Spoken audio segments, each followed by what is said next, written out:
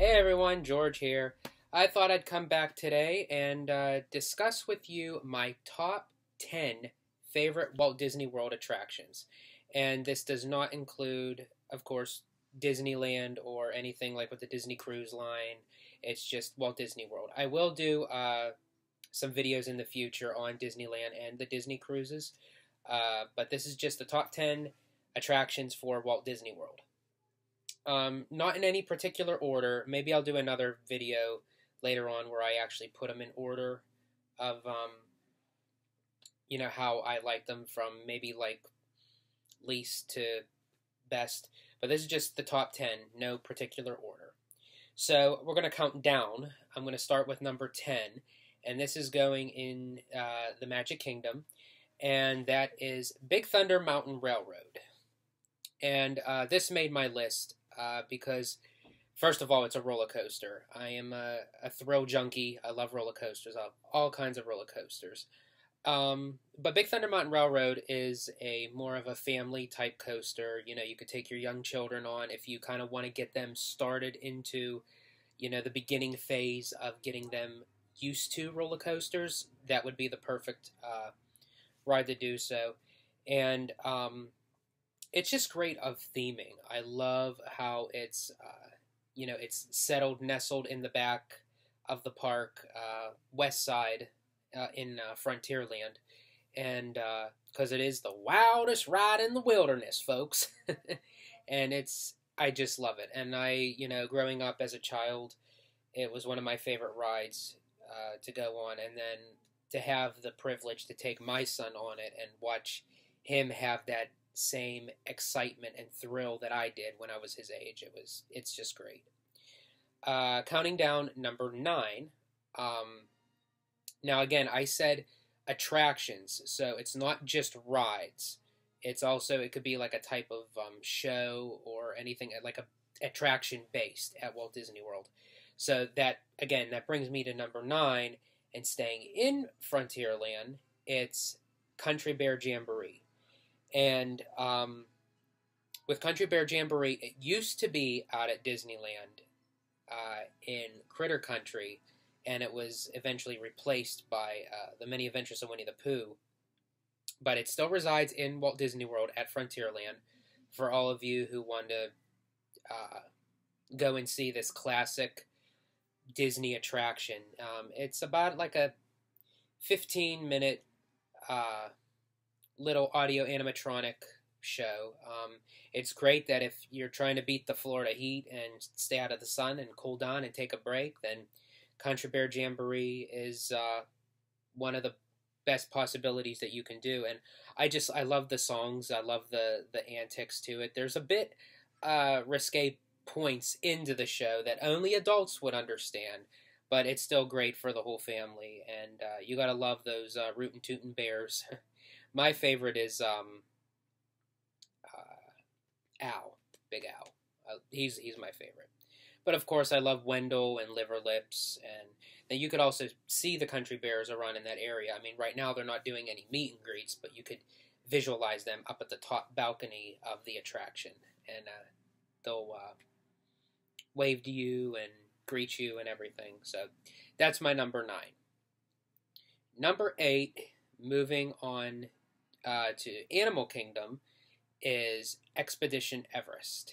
And again, if I was actually titling them of greatest to least or least to greatest, Expedition Everest would not be number 8. It would be down further in the bottom for my top favorites, because just like with Big Thunder Mountain, Expedition Everest is also a roller coaster, but much more complex than Big Thunder. It has a lot of inner rock work and a lot of different layers, including the Yeti, for which right now that the Yeti isn't working as far as like the hydraulics of movement, but they have the Disco Yeti going along. But Walt Disney Imagineer Joe Rohde, who worked on the project and was ahead of that project team, that he promised us fans that, and the Yeti fans that the Yeti will eventually be fixed, just not knowing when and how of the prospects of doing so. All right, moving on to number 7, staying in Animal Kingdom, is Dinosaur. Now, I know a lot of people think that Dinosaur is just a Disneyland's Indiana Jones adventure knockoff, which, I mean, it has the same kind of ride vehicles, it has the same ride layout, the same track, everything, just a different skin, so to speak, a different storyline. But I love Dinosaur just to the fact of the thrill you get with it, because it is like it's dark. You can't really see too much in there. So for people who are just going on for the first time, they don't know what to expect. And especially when I ride it with my wife, she's a big chicken. So when it comes to that ride, but she loves it. The Carnotaurus scares her every single time, and that to me I think is more exciting riding with her than just the actual ride experience for me myself, because I can ride it all day every day and not really get affected by it, but if she rides it every single time. So going to number 6, going back to Magic Kingdom, and that is the Carousel of Progress. Now the Carousel of Progress is a very unique attraction because it's a lot of people, have that argument. It's a ride, it's a show. I kind of take it as both, really. It's pretty much a revolving 360 theater that moves while you're watching it, and it takes you on this turn of the century time period with a family, and they take you through the decades of how tomorrow comes, and there's like different technology, there's different ways of living, and it becomes a great big beautiful tomorrow. And it's definitely an attraction that, despite that Walt Disney had not seen Walt Disney World completed, unfortunately he died while it was still in the processes of getting built and everything. I mean, they didn't even start the groundwork of construction before he died. So, but that attraction alone, it has his fingerprints all over it. So it's one of those pieces that I hope stays for a very long time. I don't mind updates. I really don't. I don't mind them updating the attraction, but the attraction needs to stay. Okay, and now moving on to number 5, right next to the Carousel of Progress in Tomorrowland is the Tomorrowland Transit Authority, or also known as the People Mover.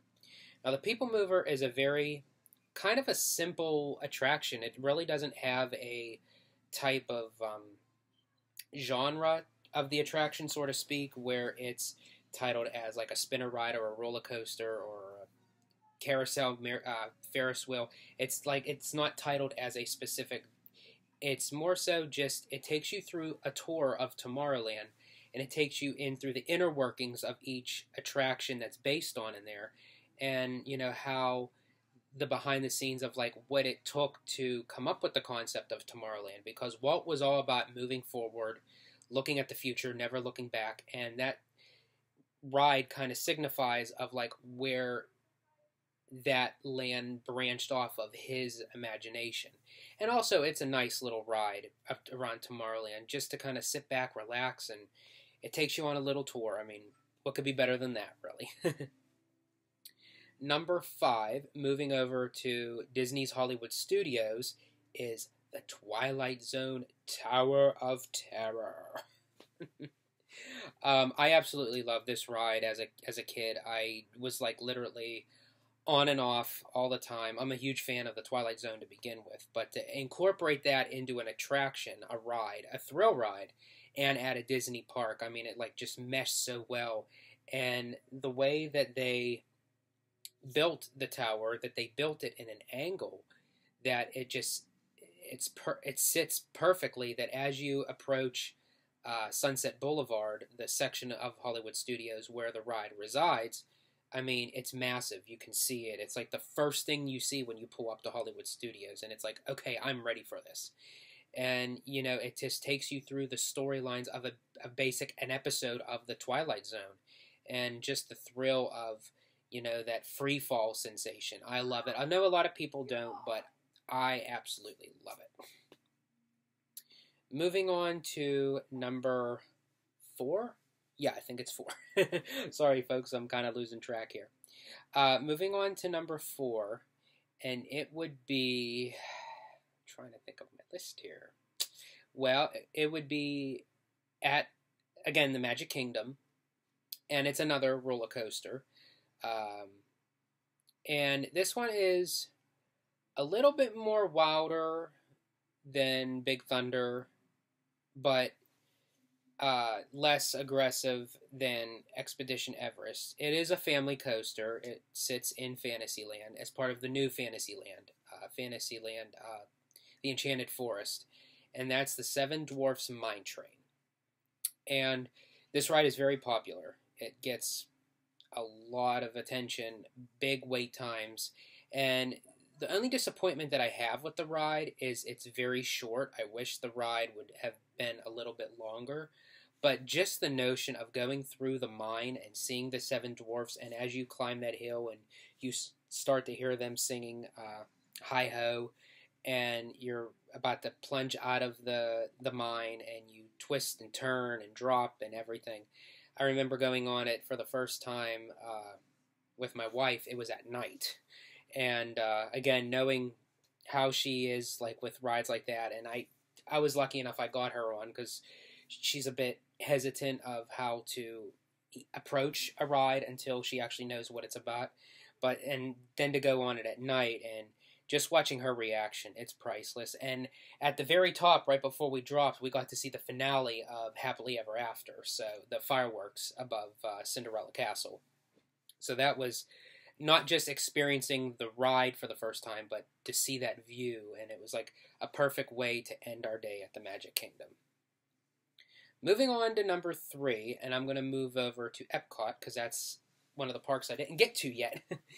And this attraction is, believe it or not, I was very surprised, is the Frozen attraction, Frozen Ever After.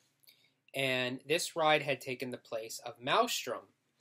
And I was a fan of Maelstrom. I wasn't like super uber excited about it, but I mean, I enjoyed it. But I loved how they themed it to Frozen, and I loved the notion of going backwards as Elsa's singing Let It Go, and you see all the effects and the animatronics, and that final little mini drop down at the end when you encounter Marshmallow, the giant abominable snowman type creature that Elsa created. So it's a cute little ride, but I actually enjoyed it as all the rides at Epcot. That's one of my favorites. And moving on to number 2, actually staying in Epcot, that would be Living with the Land. Now, this attraction is something that you would think is very educational, you know, for kids. It's like, oh, it's boring, you know, I don't want to learn about hydroponic plants and how they grow fruits and vegetables, but it is a very enjoyable boat ride, and it is somewhat educational to the fact of that you get to see how they grow the fruits and vegetables and plants for Walt Disney World and their restaurants, that they use everything, and just like how things go. And it's one of those things that don't knock it until you try it and then make your decision. But I absolutely love that attraction. I actually enjoy that a little more than Frozen Ever After, but that one is probably, honestly, out of all the attractions at Epcot, now that I think of it, that one would be my top one, believe it or not. And before I get to number 1, I just have a few honorable mentions. They didn't make my top 10, but it's not that I didn't ever enjoy them or had a bad experience. It's just there's so many great attractions that are part of Walt Disney World that I just picked my top 10.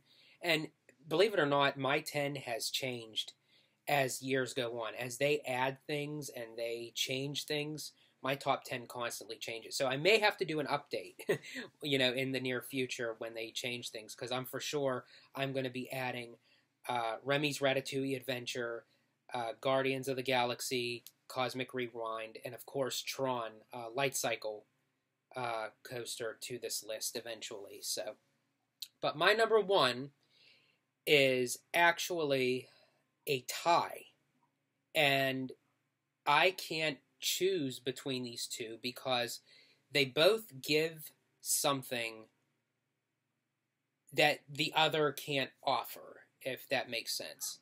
And one is at Magic Kingdom, and the other is at Animal Kingdom. So I will start with the Animal Kingdom, and that is Flight of Passage, based off of James Cameron's 2009 blockbuster film Avatar. And I tell you, I enjoy I'm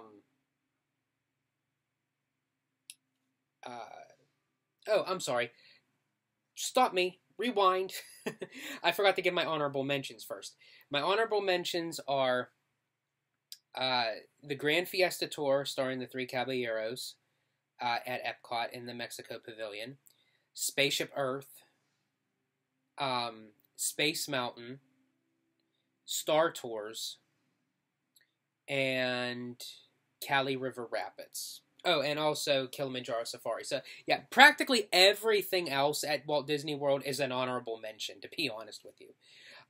So I apologize. Yeah, because I said I was going to give my honorable mentions, and I just moved right in there, didn't I? So, kind of going back, yes, my first one of the top one is Flight of Passage.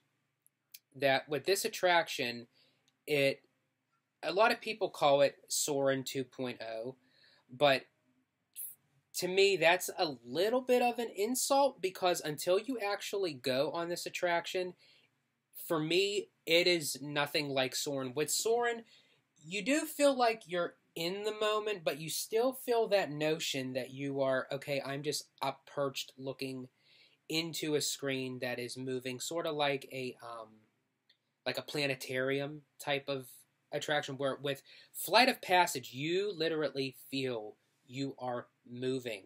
You feel this creature that you're riding on, the Banshee, that it's breathing. You feel its heartbeat. You feel the mist and the wind. I mean, you literally do not feel like you're looking at a screen. And I thought that's what it was going to be, because that's all I was going on, was a Soarin' 2.0. But until you actually go on it, it's very hard to describe. But for that to be my top one is pretty much saying it, because I saved that one last on purpose, because that really is, as of right now, one of my number ones. And my second number one is actually my number one. I will always put these two together, because I can't really put one as a number one or a number two. This one, for me, is an all-American classic Disney attraction, so to speak. It wasn't around during Walt's time, but I still put it in the category of those classic attractions that stand the test of time, and has great music, great characters, great storyline, great ride, and it's also, as I said, at the Magic Kingdom. Back at Frontierland, it is, yes, you guessed it, Splash Mountain. And I know right now a lot of people have like mixed feelings about Splash Mountain, just because of the timing of what's going on in the world today and how people like really feel about those kind of things. But just as the attraction, taking all the other kind of controversy out, just speaking of the ride, not talking about anything that the ride is affiliated with the 1946 film Song of the South, which it is. But I'm just talking about the attraction itself. I love the storyline of Brer Rabbit, Brer Fox, and Brer Bear, and how they try to catch Brer Rabbit, and he thinks that the grass is greener on the other side, and he's in search of his laughing place, and he ends up getting caught by Brer Fox, and you're on this journey with him, and it has like great songs of Zippity Doo Dah and Everybody's Got a Laughing Place and How Do You Do, and it's very catchy, and it gives you a good feeling, and it's a pretty lengthy attraction. It's about an 11-minute ride, so you definitely get your wait time worth waiting for the ride. Now, in the near future, Disney is going to be retheming Splash Mountain to the Princess and the Frog, and as much as I love the attraction, I will miss it. I really will. I'll always see it as the original Splash Mountain, but I am very excited and optimistic about what Disney will do, because with a classic attraction like Splash Mountain, I know that they won't disappoint us and giving us a great attraction with uh, the Princess and the Frog, because they the movie soundtrack alone has great music, so it'll definitely carry all the way through the attraction. So I look forward to that in the future. So that is my top 10 favorite Walt Disney World attractions. As I said, I will probably have to be updating it in the future as more and new attractions come along on the horizon. And I will be making more videos, but maybe even doing like a top 10 Disneyland, and it wouldn't be a top 10 like for the Disney Cruise Line, but I can give you my perspective of how I feel about each ship. And yeah, so we'll talk about that later on. So I thank you for joining me. Please like, subscribe, comment down below if you agree with me with my top 10. If you don't, I'd love to hear from you. Maybe even if you want to give me your top 10 and see how we can compare. So thank you for joining me, and remember, stay healthy, stay safe, stay Disney. Bye, everyone.